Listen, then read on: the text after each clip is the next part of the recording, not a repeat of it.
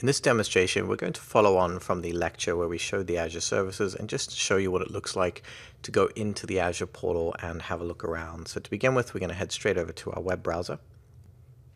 And as you can see, I'm already logged into the Azure portal here, but if you weren't logged in, you would typically see a login screen. So if I go to In Private Window and just go to portal.azure.com, this is where you'll be prompted to log into your Azure account. And I highly encourage you to get a trial account if you're trying this out for the first time and play around in there. Just make sure to delete everything and don't incur any charges if you are billing yourself for anything via credit card or to your company. That's on you, what you decide to do. But highly encourage you to try and follow along if you can. But if I go back to the other window, and you can see I logged in, and what I have are a few things to kind of navigate. So on the top of the screen, first of all, you can see I've got search resources, services, and docs. This is where I can just search and see what I've already got running. I have this icon here, which opens up a Cloud Shell. So you'll hear more about management tools in subsequent lectures, but the Cloud Shell allows us to do PowerShell commands or Azure CLI commands directly in here. So if I don't want to click around, I want to type instead, that's where I'd use the Cloud Shell. I have a section around my directory and subscriptions. If I select this is where I can switch into different directories, so Azure AD directories where I've got my users being managed, and switch subscriptions as well. I then have my notification section. You know, sometimes Microsoft will tell us, hey, there's some new updates available. You can see I'm using a Visual Studio Enterprise subscription here, and I have a remaining credit of $148 available there. If I close this down, then I get this screen, which allows me to change my different color schemes. So some people like the dark theme, some people like the standard blue. Really up to you what you do there. These are just settings around the portal itself.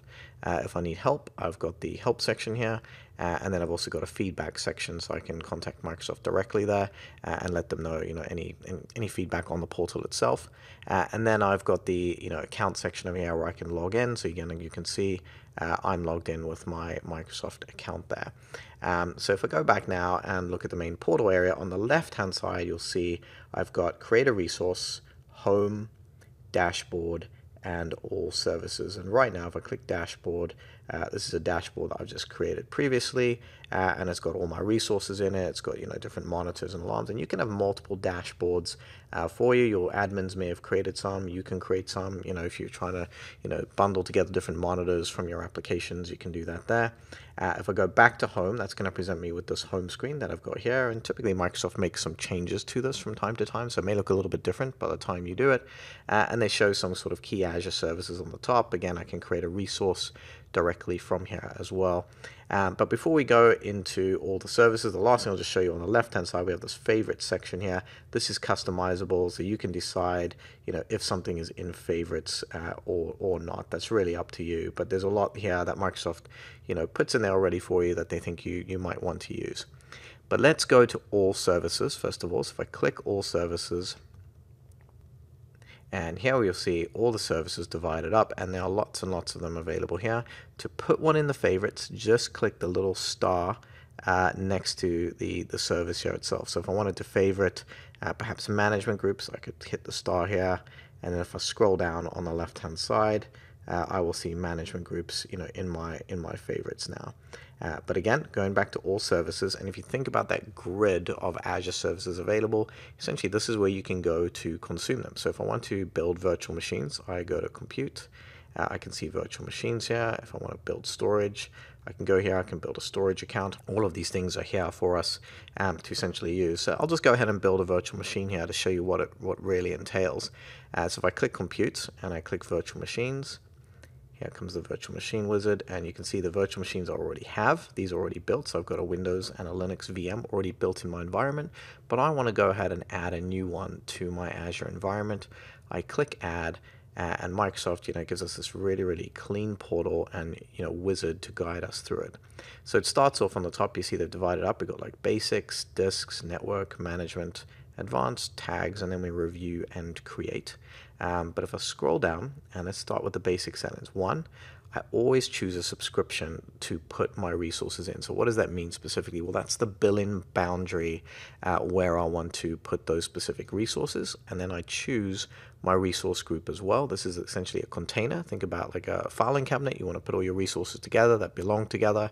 That's what my resource group is for. So I can simply create a new one, give it a name. So we'll call this AZ Exam Test 1. That's just my resource group name that I'm going to use. And now I give it a virtual machine name. So I'm going to call this one Nick Colyer 01. That's my server name. Now I choose the region that it goes into. So again, I can choose all my Azure regions now, unless I have a policy in place that prevents me from using certain regions, or some regions aren't available in my account. And some recommended regions, might come up already. But I'll just choose, East US for right now.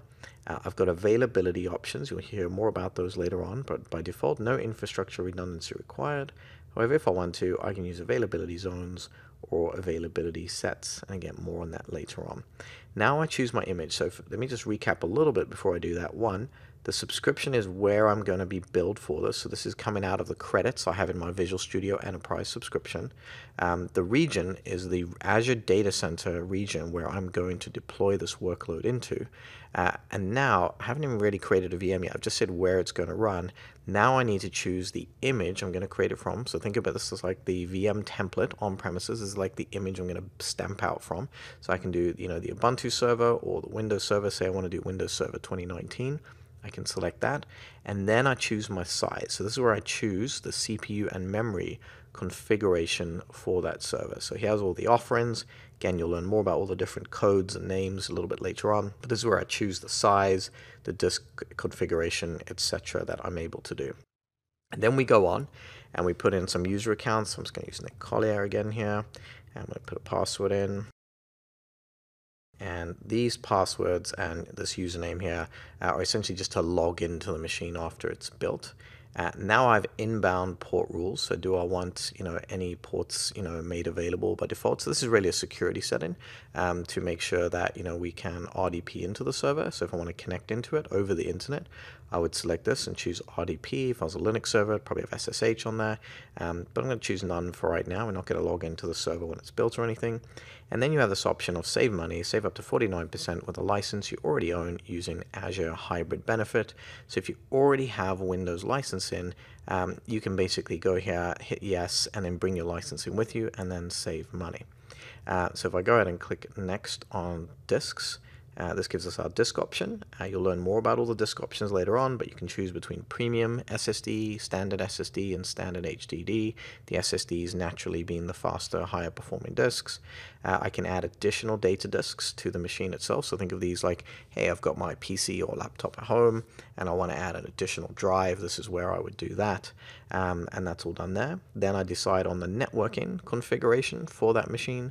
Which network do I want it to go in? Right now, for the purposes of simplicity, I'm just going to build a new network with a new subnet, with a new public IP. I'm accepting all the defaults here, to basically build that into. But lots and lots of settings around networking here that if you wanted to get more into virtual machines, you absolutely could.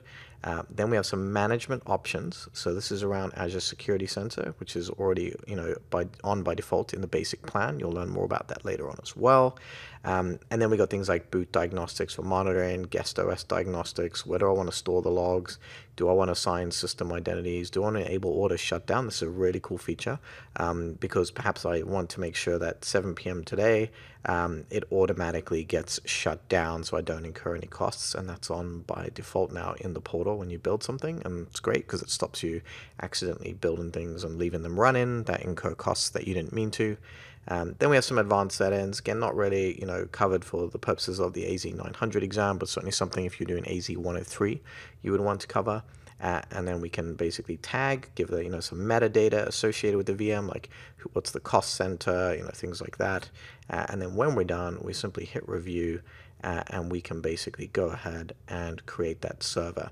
Now you can see our Windows Server. Here's the cost, 7 cents basically per hour. Essentially, we're going to pay there, and it gives us all the details of all the settings that we've chosen.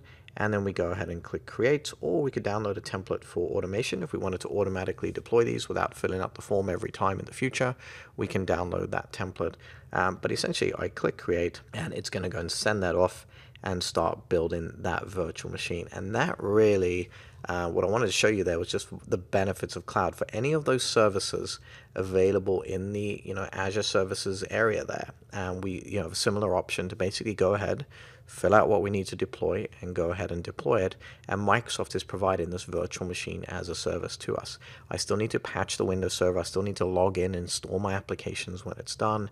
But I don't have to manage everything that's required to get to this point. I've chosen which region I wanted to go in. I've chosen which network I want to connect it to. I decide the storage I want to put on it. All of that's just controlled from this UI. And I think it's just amazing when we think about how far we've come in virtualization that we're just able to do this today. And then there's all these other management tools and things around it. You can see how my deployment's underway. It's already started creating the network and some of the other associated constructs. And when it's complete, it's going to let me know.